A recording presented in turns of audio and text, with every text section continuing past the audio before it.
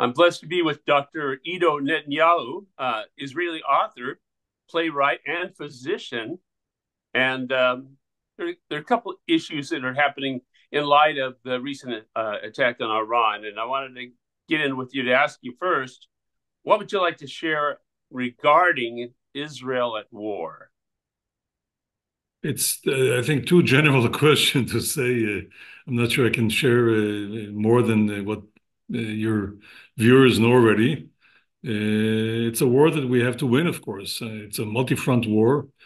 I don't think that we will have any choice but to enter also into Lebanon in order to drive out Hezbollah from our border, because right now there are just too many dislocated people who are afraid to live close to the border because they're afraid that what Hamas did in the south, Hezbollah will do in the north. Certainly, ideologically, they both feel the same way that the Jews should be killed, should be slaughtered, that this is what they deserve.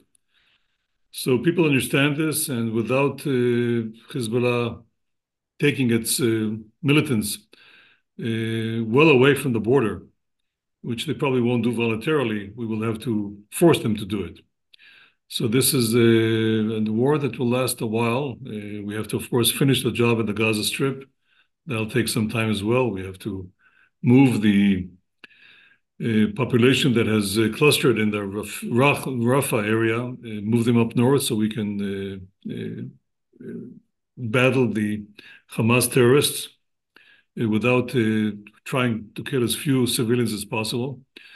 All this will take time. And then we have the problem, of course, of Iran, which we don't know. I mean, Iran is behind the whole thing, but we have a problem of direct confrontation with Iran, as you all know, and how that will end up. Time will tell. Time will tell. But we have to win on all fronts. So We have no, we have no choice. there's a real pushback to Israel. There's many countries that oppose Israel's right to defend itself, and I think of what you just talked about, Iran efforts to try to limit a response, or as you mentioned, limit a response in Rafah. So, what is the general sense from Israeli people about this world criticism of Israel's right to defend itself?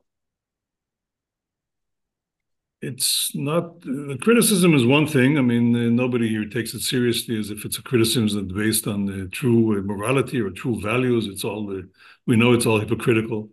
The problem is not the criticism, and the problem is what pressure can be brought to bear on Israel in terms of trying to force it to limit its response.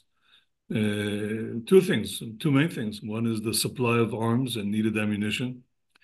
That's one part of the equation. And the other part is, of course, the UN Security Council. The resolutions, will America again abstain from an anti-Israeli resolution or not? Those are the two, I would say, things that are being pushed upon Israel as a leverage in order for Israel to change or to limit what Israel might do. People know this. People understand this. There are some, of course, in Israeli officials and other people, politicians, who believe that to be reasonable is to accede to whatever America wants. Okay, that to them is a reasonable policy. There are others who say, well, of course, we can't break with America. There's no question about it, but we don't have to agree with everything that America does or wishes, which we have not done so far. I mean, there are many instances that we have acted against America's wishes. Nothing happened. We went into the hospital, the Shifa hospital in Gaza, which America asks us not to do. Of course, that was very important because it was a major terrorist center. We did that twice at the beginning and then a few weeks ago, where they were hiding, including high militants of Hamas. So yeah, we have no choice. I mean, if we want to survive, if we want to live here, we have no choice but to do what is necessary. And if it means that we'll get less arms or less ammunition, or if there'll be a lot of criticism upon us, that's just life. We have no choice. People understand it. Most people understand it. I wanted to convey Dr. Netanyahu about our prayers, many evangelical Christians in prayer for you and your family and all of Israel, and safe return for all the hostages. I know it's a very troubling time. It's very upsetting to know what happened on October 7th. This has been referred to as a second Holocaust for a lot of people, hasn't it? Well, it had the signs of a Holocaust. I mean, the Jews have been slaughtered for millennia. Okay, the Holocaust was unique only in the huge number of the millions that have died and in its expanse, but it was not unique in the desire to exterminate the Jewish people. This is not something that was unique. It happened throughout history, certainly in the Middle Ages, whether in Germany and various places. It happened also in Spain to some extent. It happened in Ukraine. It happened in Ukraine during the Russian Civil War, the whites versus the reds versus the Ukrainians. All three armies, when they got to a place where there were Jews, they slaughtered them. The estimates are anywhere between 150,000 and 300,000 Jews were slaughtered around 1920, 100 years ago, by when there's no rule, when there's no government that protects the Jews, the population takes the law into its hand and does what it wanted to do all along, and that is slaughter the Jews. And of course, what happened in the Holocaust is that these forces, anti-Semitic forces, rose to the top and were able to gain control of Germany and afterwards all of Europe. And so we're able to liquidate 6 million Jews in Europe. What happened in October 7 is simply another manifestation of this anti-Jewish hatred, anti-Semitism. It's really not. In this particular case of Hamas, it's not a matter of national aspirations. It's pure desire and belief that the Jews should be exterminated. This is part of the Hamas charter that calls for the killing of Jews. You can see that it's driven by anti-Semitism, by the way they did it, what they did. If you just want to, whatever, the way they murdered the civilians, the butchering, the rapes, the bashing of the skulls, the burning of babies, the decapitation of babies and others, and the way it was done, and the cruelty, and the joy of these people as they were doing it.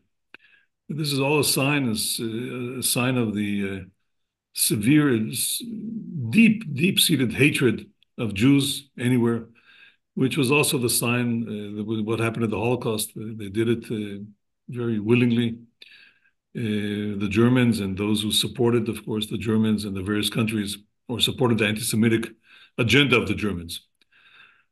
So it was a manifestation similar to the Holocaust, but of course it was not the Holocaust because we have an army, okay, which we did not have in World War II. And we have an army, and we have armed people, and we're able to stop this from going any further. And now we're fighting back in order to crush the Hamas fighters, terrorists. And I'm sure that with the crushing of Hamas, the population that hates us so much will also sort of calm down. It won't, they'll still keep on hating us because that's what they've been brought to believe for many, many years, that this is what they should be doing, is killing Jews and hating Jews. So that won't change, but their desire to do so will lessen because they know the consequences. Just as in Germany, when the Nazis were defeated, people didn't stop hating Jews. Okay, they didn't change overnight, but they understood that it's not something they can accomplish, at least for the time being. I and our evangelical audience are in grief with you all there in Israel, what has been happening. And so we'll continue to pray for blessings for you there. And I know that you have a very wonderful background in a medical field. Explain to our viewers, I'm introduced to you as Dr. Iddo Netanyahu. So what is your doctorate degree in, and what has been your medical experience? Oh, that's not something it's not important. I went to medical school in Israel, and afterwards I trained most of the time in America as a radiologist. I did so because I wanted free time in order to be able to write. And that's it. I've been working as a physician part-time ever since then for many years now, devoting half my time to writing, whether in novels or other books or plays, and the other half of my time to doing medical work. in order to pay for the expenses. So this is the way I lead my life. I have been doing so for many, many years. Well, I was really intrigued by one of your plays entitled Meaning. Explain to our viewers about, overall, what is the basic premise of the play called Meaning? I know that there's reference to Dr. Viktor Frankl and comments about the Holocaust. What is the play? You can summarize the play for our viewers. Sure, I'll try to do a few short sentences. Viktor Frankl is a true figure. He was a well-known psychiatrist who had a certain way of treating patients in terms of for them to try to find meaning in their life, which is, of course, is very important. There's no question about it. And this was his method. And he happened to be in the camps in World War II. He was a Jew from Vienna. He was taken to the camps in World War II. And he wrote, quite soon after the war, he wrote a book about his experiences in the camp and tied it together with his, what he called logotherapy, the therapy by which, in a nutshell, he uses the idea that one has to find meaning, and this is the cure for many psychological problems. The play takes place, all the other characters are imaginary, except for Viktor Frankl, and the situations are imaginary. But the play takes place, goes back and forth between Viktor in the Holocaust and the camps in Auschwitz, and Viktor 17 years later in his clinic in Vienna, where he treats a woman who happens not to be a Jew, but she has a child that was born to her and to her lover, a Jewish lover who died in the Holocaust, who found refuge in her apartment until he finally left it.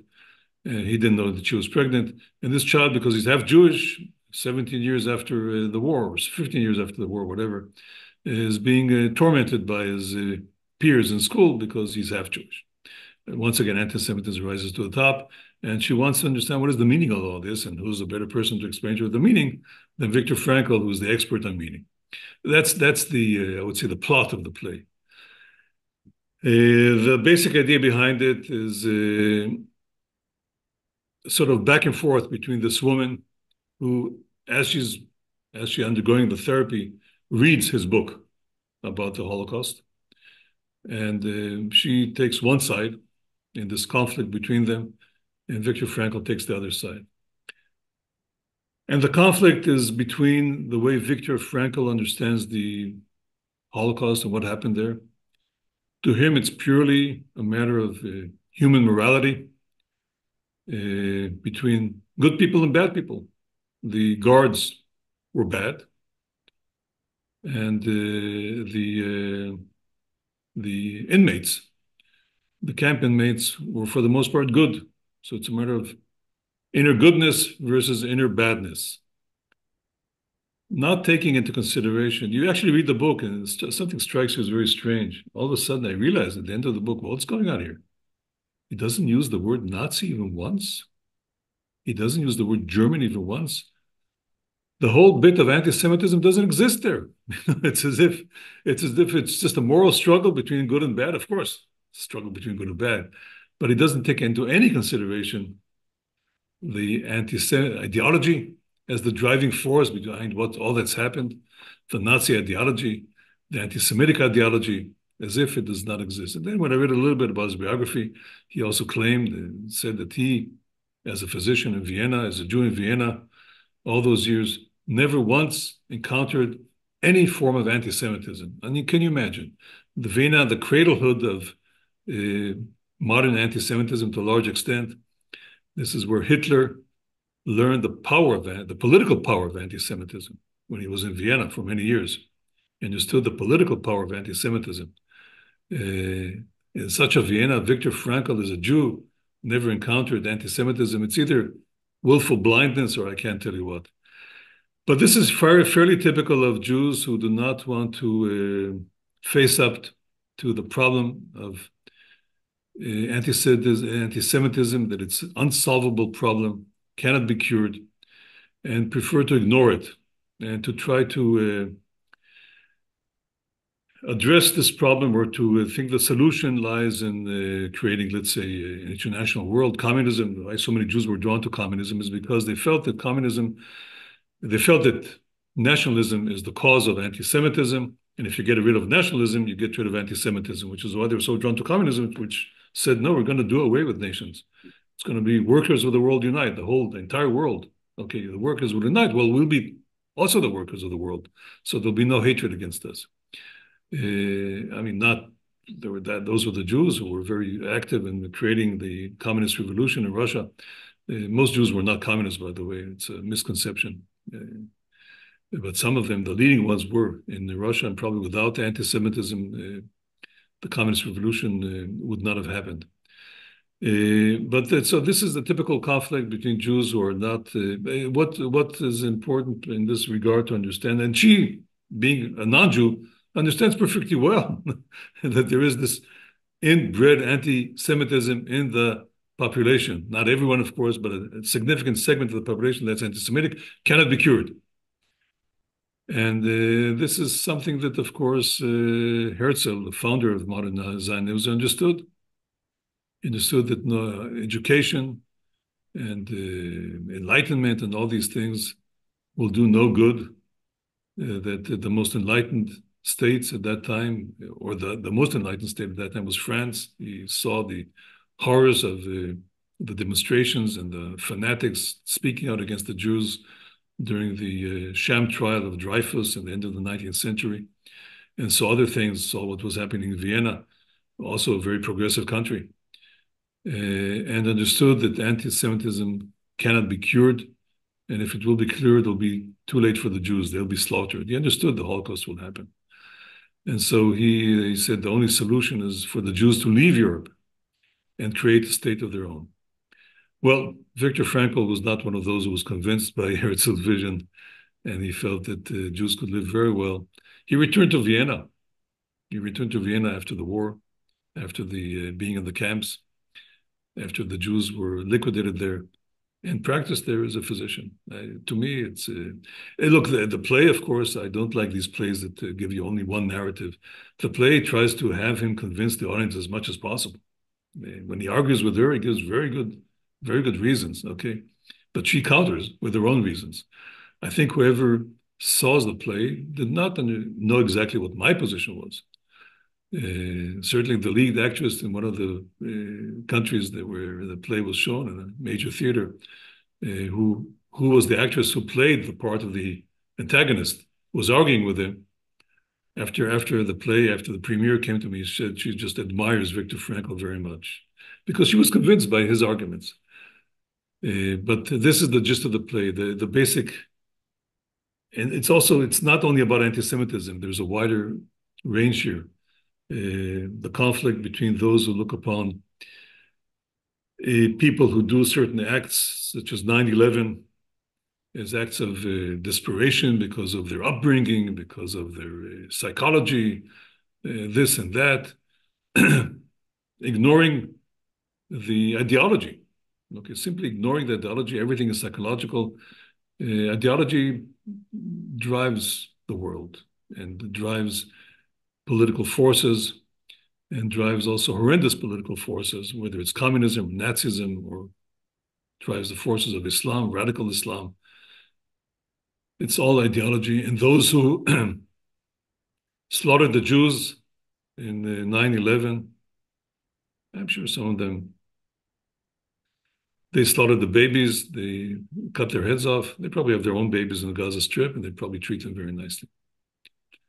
Yeah, they're murderers, they're evil, but they're not necessarily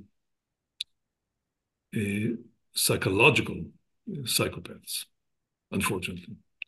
If they were, it would all be very simple. But people are looking for the simplicity when trying to explain things that they have a difficult time admitting to them. The difficult conflicts of the world, they try to make them seem very simple, but it's not, unfortunately. Cannot be cured by psychologists, let's put it that way. It cannot be cured by psychology. No. That is for sure. But I do know that there are so often psychological problems that people that entertain evil, and I thank you for explaining this. These serious issues that are addressed in the play. But Viktor Frankl's life is very interesting, and I was curious about Viktor Frankl and his, as you mentioned, his reticence to address anti-Semitism. Is there some? Do you think there might be some kind of fear that he might have had, or sometimes Jewish people might have fear to talk about No, anti-Semitism? no, it's not a matter of fear. It's a matter about how they view their life within the Gentile society, within the countries where they live. For them to admit that anti-Semitism is part and parcel of the society in which they live makes their life there unlivable. For them to admit that they will never be accepted as part of mainstream society. They might be accepted today to run this bank, but something will happen tomorrow, or something will happen to my child. All of a sudden, the anti-Semitism that is below surface will burst to the top, as we're seeing today. Okay.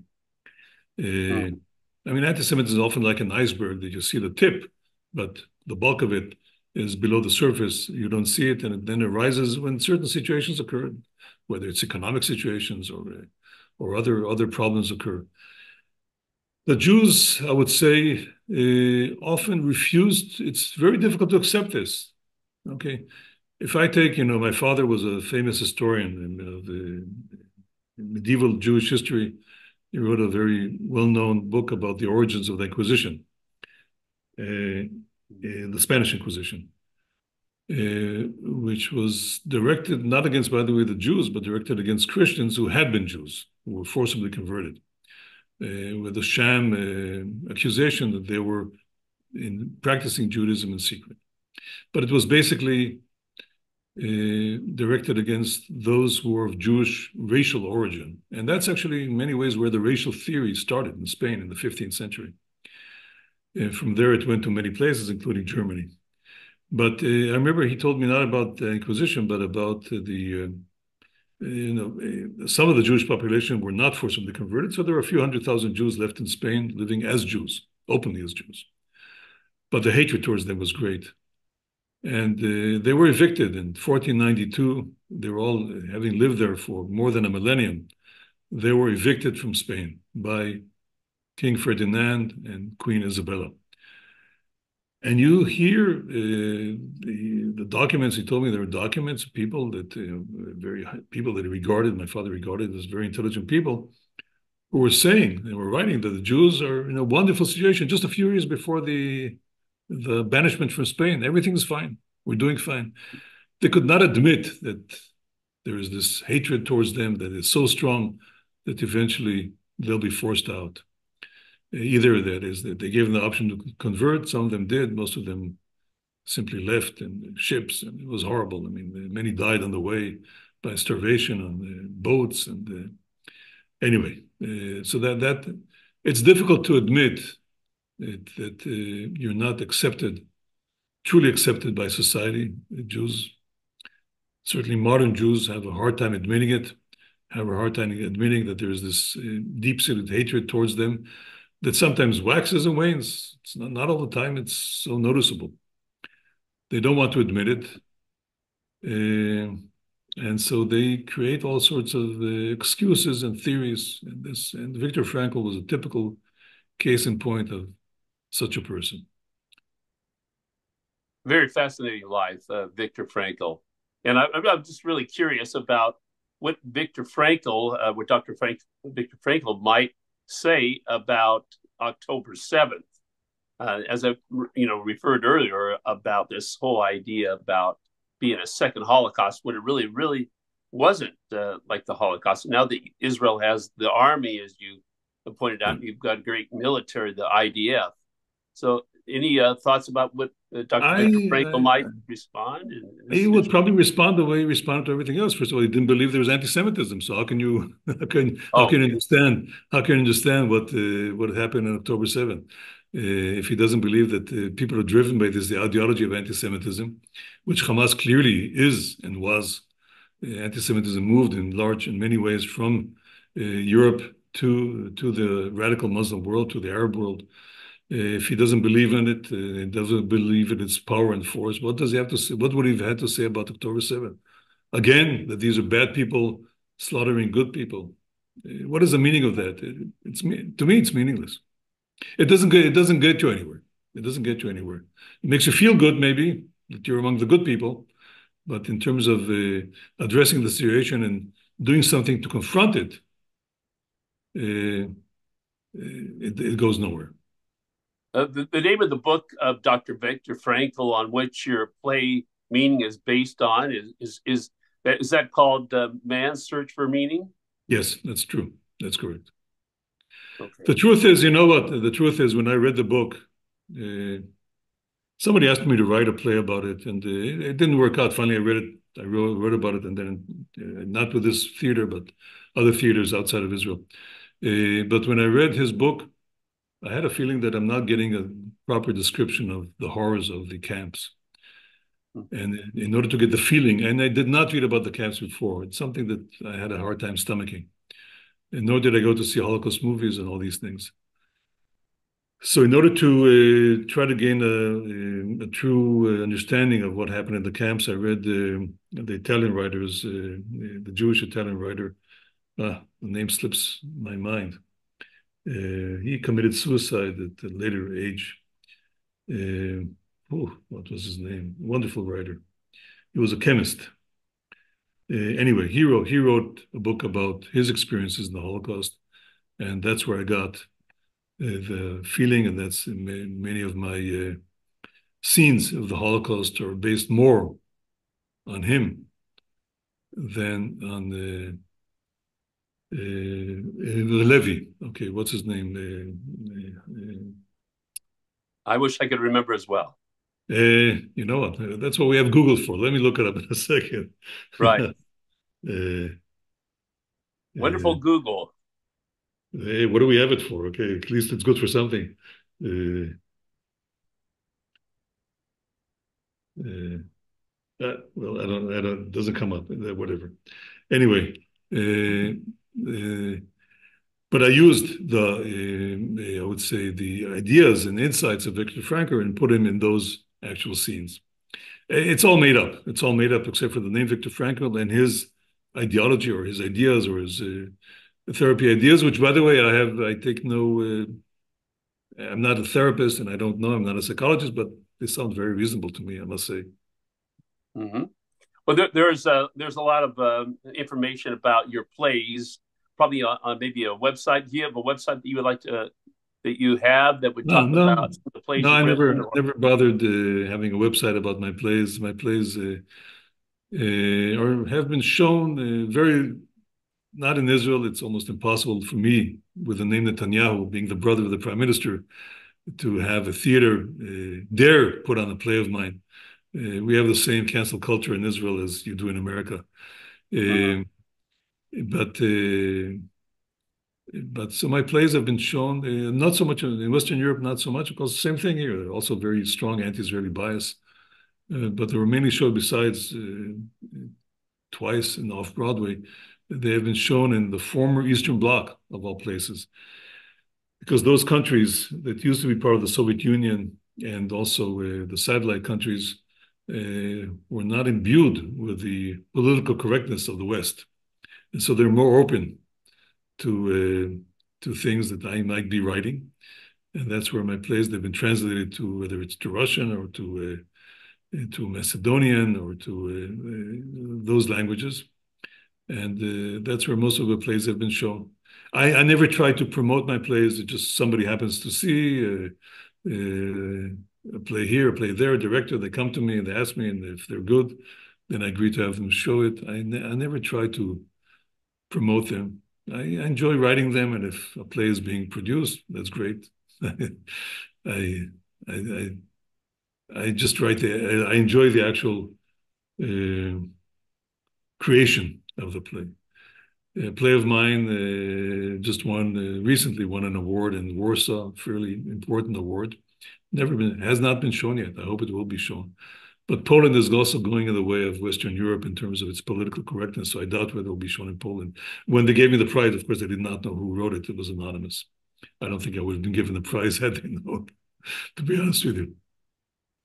There are other plays that you have written, and some of those the top plays. The names of those plays are what?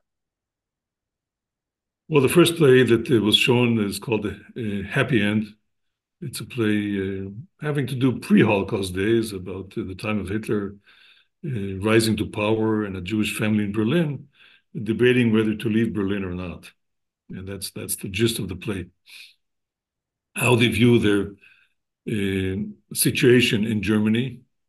And the difficult part here was making people understand that these are not fools, that they're deliberating seriously, because people, the audience knows what will happen to them if they stay in Germany. They'll end up in Auschwitz in the gas chambers. But you have to get the audience into their mindset so that they debate seriously whether to stay or not. Of course, most Jews of Germany did not leave Germany. After Hitler came to power, they thought it would pass, and nothing will happen to them. They were wrong, of course. And that was the first play. It was shown in many places, including in America. And then I wrote another play, this play Meaning. I wrote another play called Worlds of Collision. It's about the clash of wits and wills between a man, happened to be a true man, Dr. Velikovsky. He was a psychiatrist and physician, and he had these theories, cosmic theories, and he was brushed off as a charlatan, as a nothing by the Harvard, especially Harvard physicists, and he had no one that he could discuss his other ideas, except for one person. That was Albert Einstein, the most famous physicist in the world, was willing to sit down and talk to him. And the play is, it's called Worlds of Collision. It's according to one of the most famous book of Velikovsky. And that play was shown in several places, and in a tremendous production by an extremely talented director from Tashkent. He's now in New York. His name is Nabi Abdurrahmanov. That's another play, the play Meaning, this play, another play that was shown in Italy. It's called Myth, whatever. These are more or less, and then this play, the one in Poland, I'm sure it'll be shown eventually. And another play that was a small production in Israel. Those are my plays. I'm a slow writer. It takes me time to write. I don't write quickly, and